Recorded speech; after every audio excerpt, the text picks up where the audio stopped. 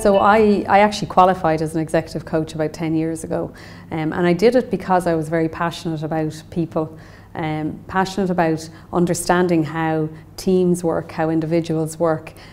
because I love diversity and I love the fact that there's lots of different people with different perspectives, but how do you get the best out of that from a business context? So I have a passion around that area, and I have to say the coaching and mentoring really has helped me in developing my own personal teams on trying to get them focused on what are their career goals,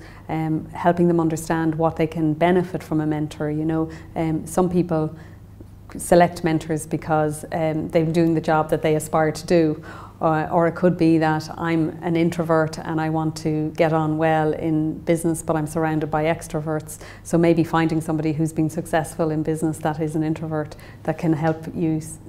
or can share with you why they've been successful. So it's trying to make sure that you find the right mentor, and it can be hit and miss. You know, you might have to try 2 or 3 different people before you actually find the right person. But I really think it's critically important, especially for females, because they need role models. They need to be able to hear about the hurdles that other females have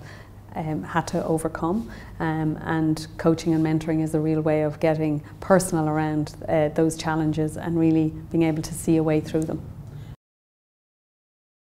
I've had more coaches, actually, interestingly enough, and the way I differentiate between the two is I've had external coaches to Microsoft, and it's been a wonderful way to reflect on me as a person, the whole person, not just the work part, but also the work-life balance, and how do you get that. Not that anybody ever gets it right, but how do you to try and focus on getting a balance in your life. So I found the external coaches have been really good at that, because they're not just, they don't just have the same experience as you within a company or corporation, whereas I find mentoring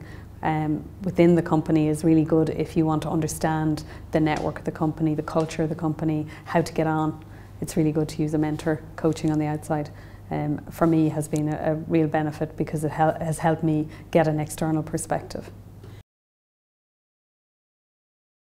We've a very structured mentoring program that has gone on, and in fact all senior leaders in the company are encouraged to mentor a number of individuals, high potential individuals across the company. So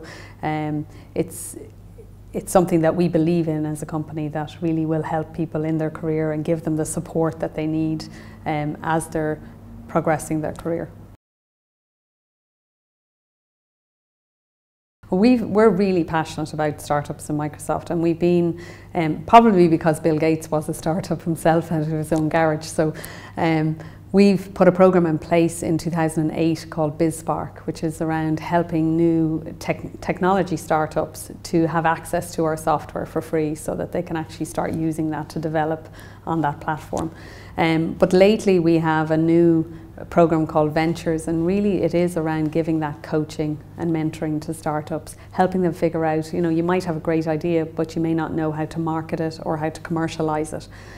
So we've been giving support end to end on the life cycle of a startup, you know, from initial idea right the way through to how they grow and scale their business. And I think that's really, really important. Within the IT industry then in Ireland, we have formed a group called Connecting Women in IT, and that cornerstone of pillar of that, Connecting Women in IT, is about mentoring. So across company mentoring, and we've companies like Google, Facebook, IBM,